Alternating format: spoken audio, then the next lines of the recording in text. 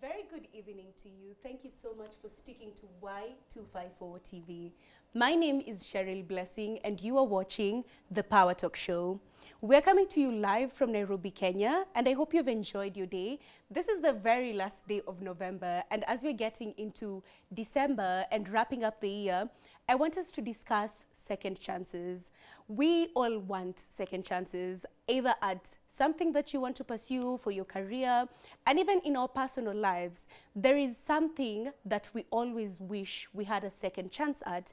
And I want us to discuss this with an agency that has created that opportunity for the youth, and particularly in the pageantry industry.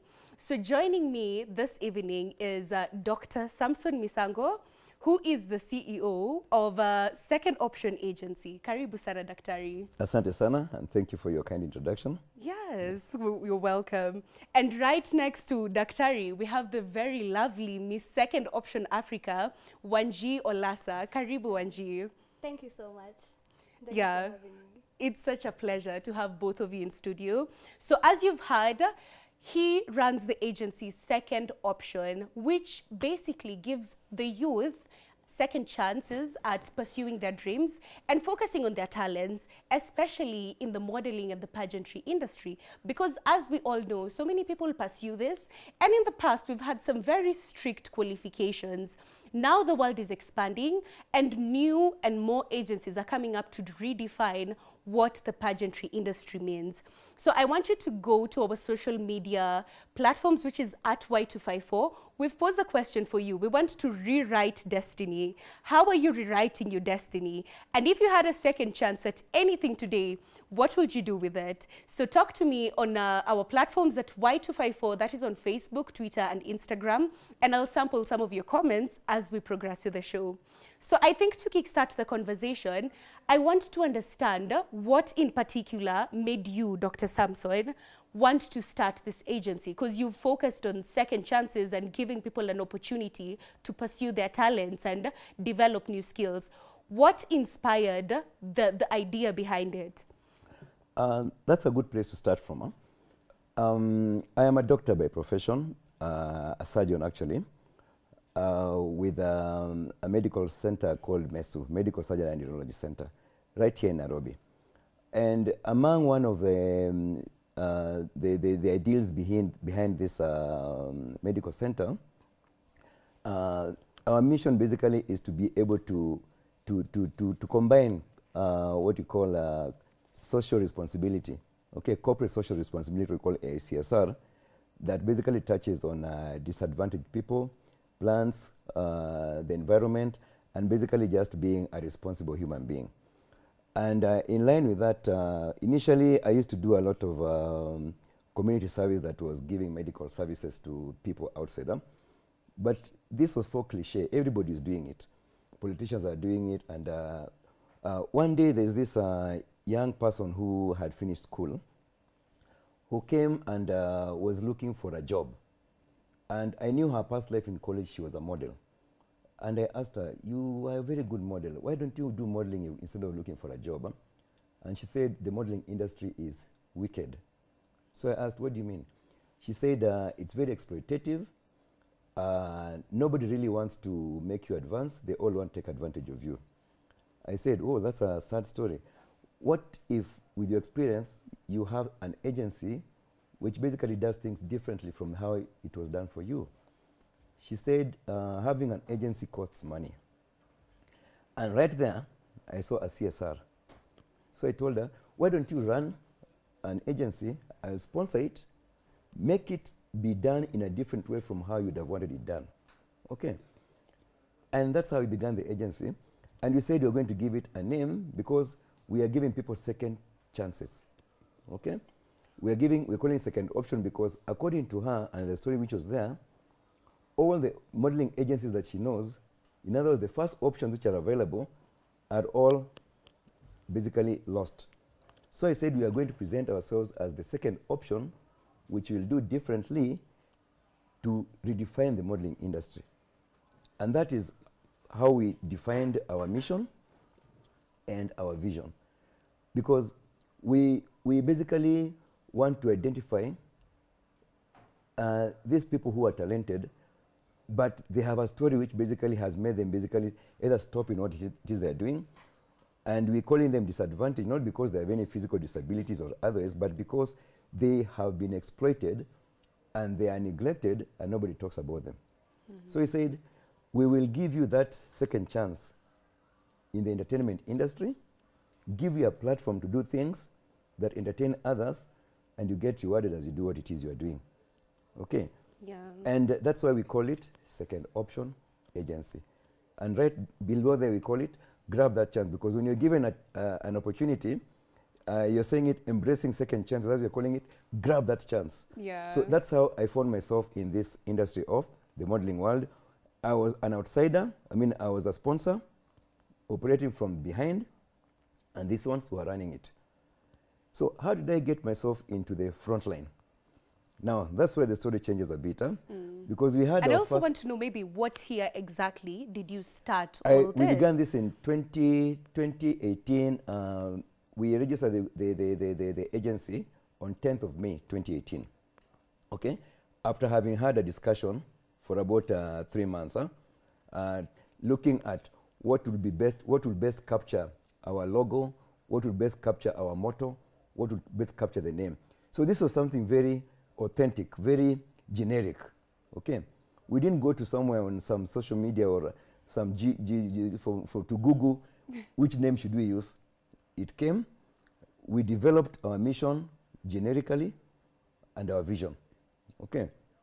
So we want to be that beacon of hope to people, okay, going forward. Anybody looking around will see these glamorous people outside there and want to know what's their story. And then they get to hear the story from each of these different people. And when we were training, the first models we used to recruit in that year, 2018, we used to subject them to interviews, okay?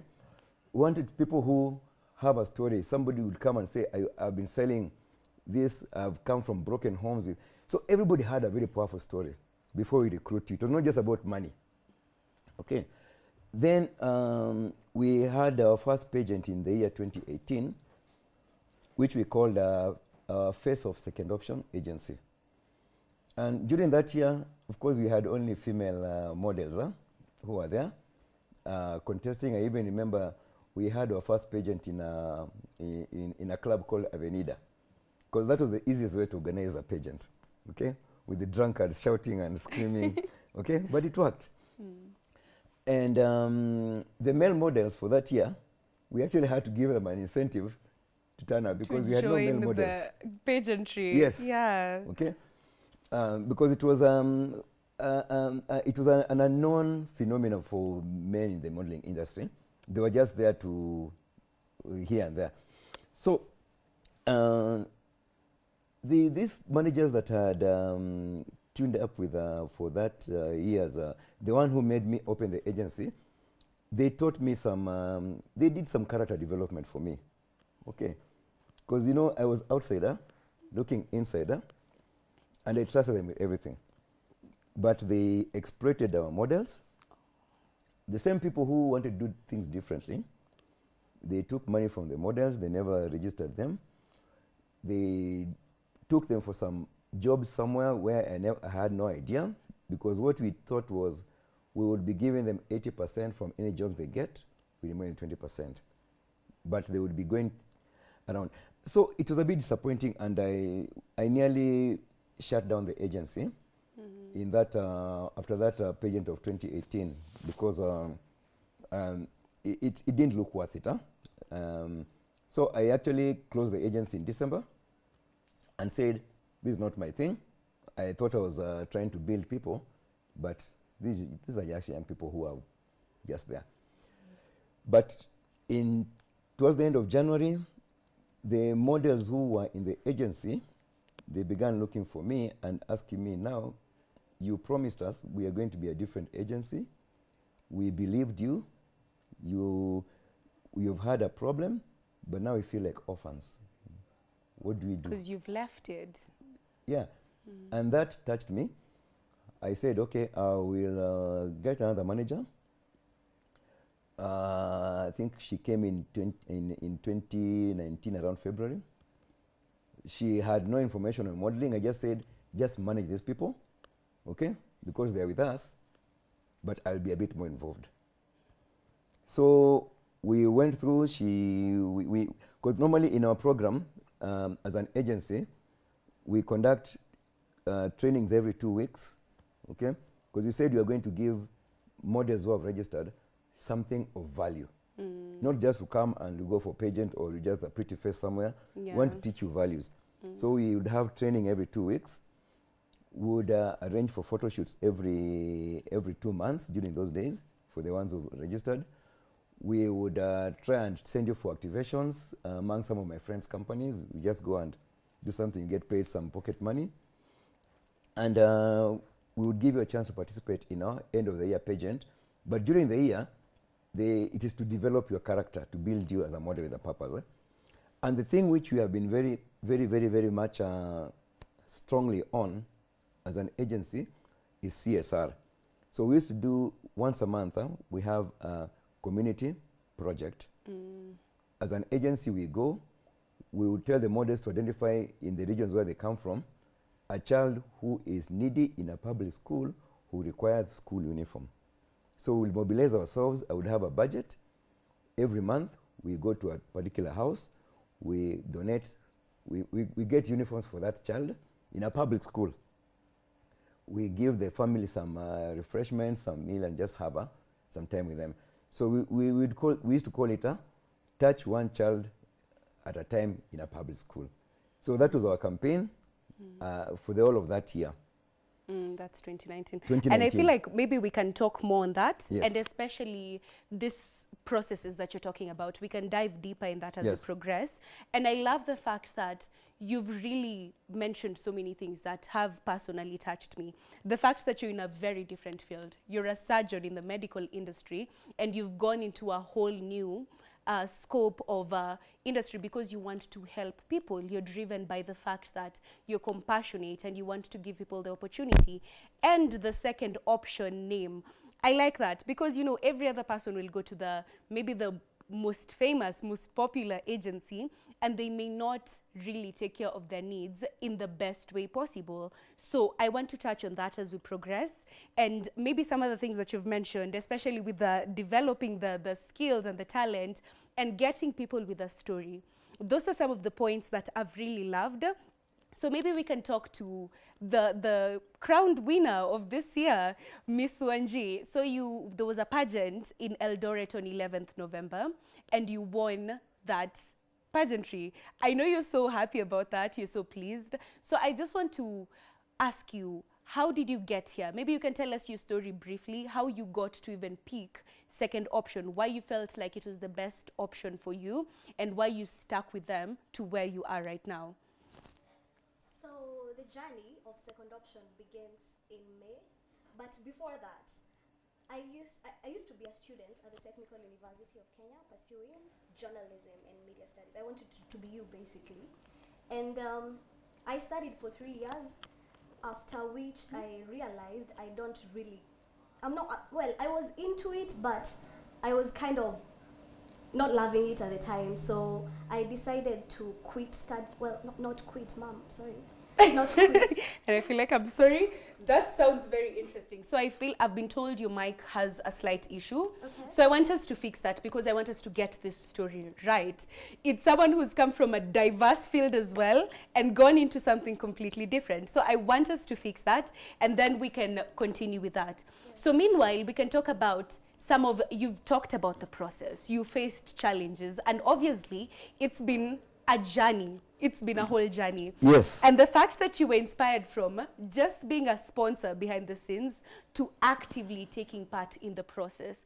Let's talk about that. How do you vet people, and how do you ensure the manager that you put in place in 2019, how are you sure that this manager was now capable of handling the needs of the models and really carrying forward your vision effectively? How have you done the vetting process? Good. There's just one comment you made about the name and how people perceive the name. There are many people who come from marketing and tell me, oh, Daktari, this name, second option, it can't sell. People want the best. People do not want to hear about You know what people normally say, and people don't want to hear about the second, they want the first. Why do you rename this, rebrand? But I say, no, our identity is in the name. The name is not supposed to be for publicity or for whatever. We believe it represents something very deep for us. So I don't care what the marketers say. It is that interest that you have. Why second option? It's a philosophy yes, that you have. Correct. Okay.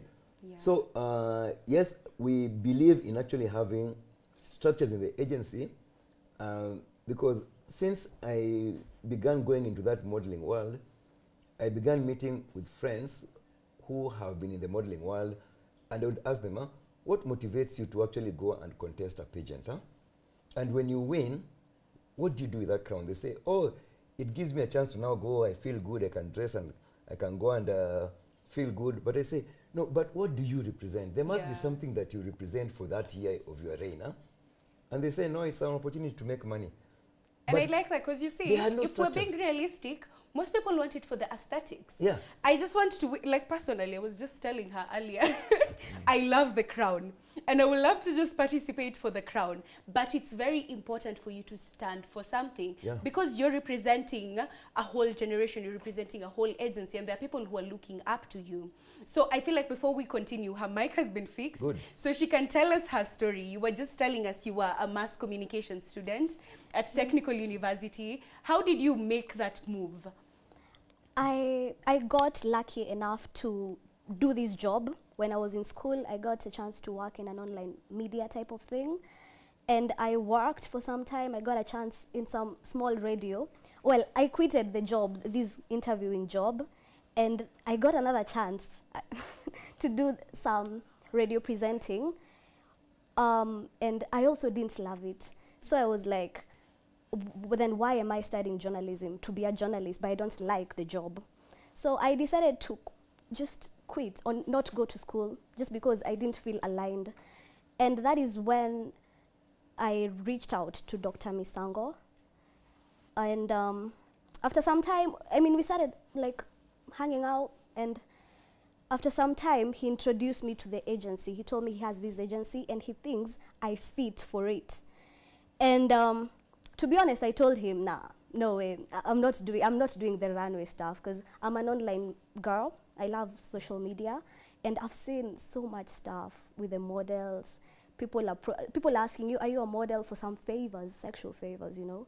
And so him telling me that he wanted me to be a model, I'm like, no, I'm not doing it. And after some time, he managed to, he told me the same story. He told me this is what I stand for and this is what we do in the agency. And I was like, well, let me give it a try, because after all, I'm just at home. I'm 19 years, so I'm just like chilling. And that is when the auditions were going on at the time. So it was, I think, in Eldoret. And in May, I remember May the 13th, it was supposed to be Nairobi auditions. And best believe, I had started training 2 weeks before that. I didn't know anything about modeling. I didn't even have a heel. I didn't even know the right heel to use. And I coached. I mean, I had some trainers for the 2 weeks I trained. And I went for the audition. I chose to go to Nairobi. I mean, I knew there are some other counties which were a bit not so hard to win. But Nairobi is the most competitive county, and I chose it intentionally, to be honest with you. But he also pushed me. He also pushed me because it was hard.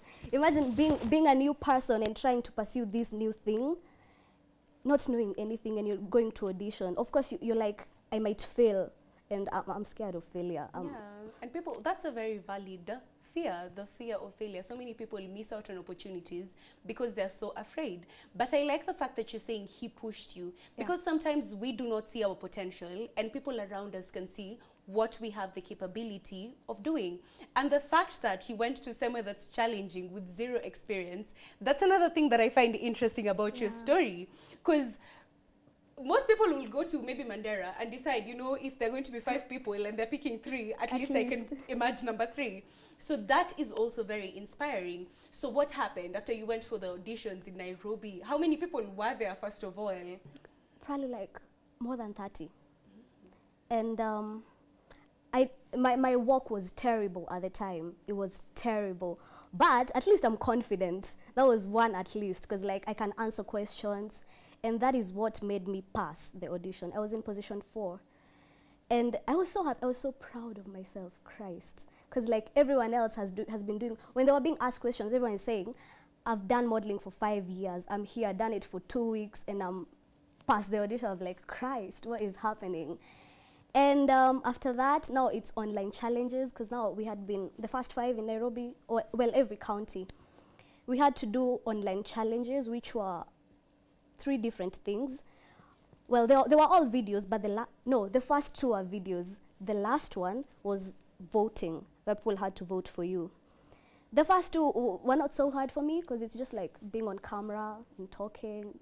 Yeah, it was not so hard. But now the voting one, where people have to vote for you, well, let me not lie, it was not so hard. Clearly, you're popular. You have the numbers, and you've been on social media. So it's very easy for you to engage with the masses and just activate them to support you.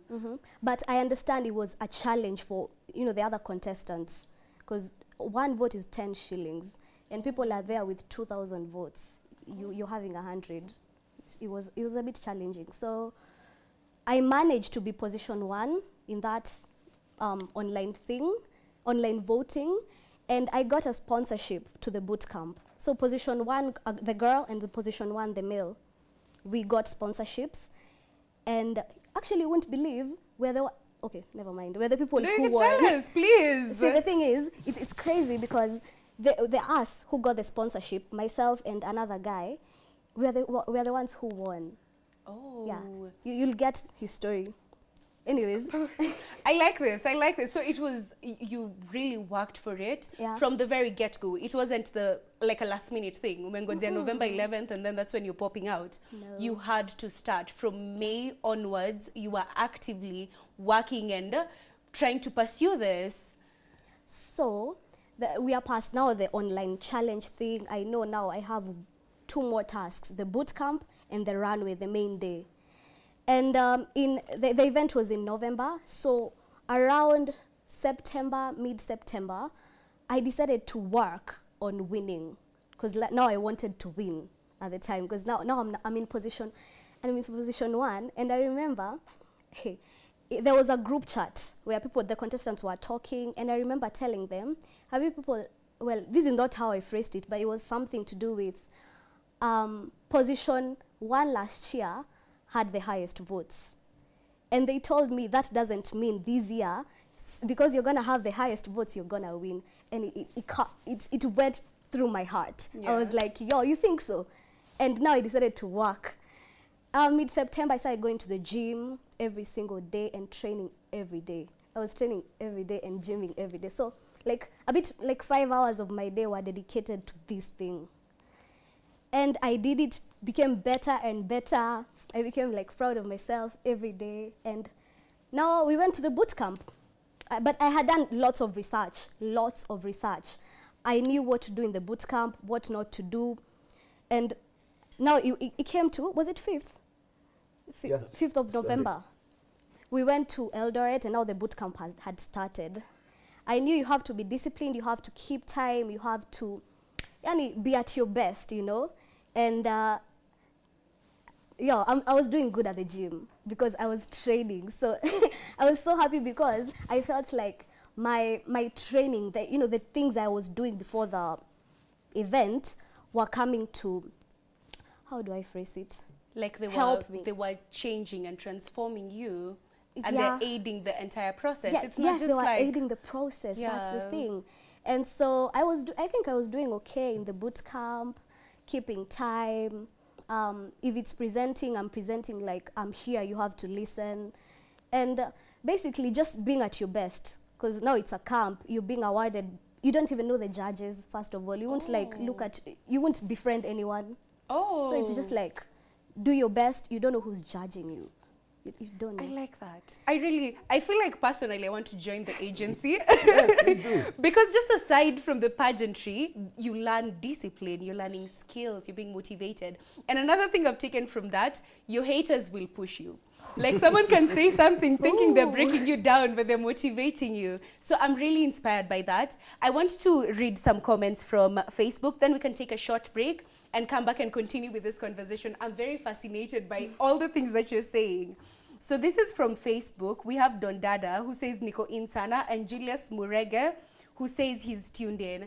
Thank you guys for watching us. It's very lovely for all of you to tune in. I want you to ask questions. I want you to ask our winner and the director, if you may be curious about, you want to model, you want to be a pageant winner one time, what questions do you have? You can write, even if it's a comment, an opinion, share that with us on our social media platform. I want us to go on a very short break, but we're talking about rewriting destinies and embracing second chances. So stay tuned to Y254 TV. I am Cheryl Blessing, and this is the Power Talk Show.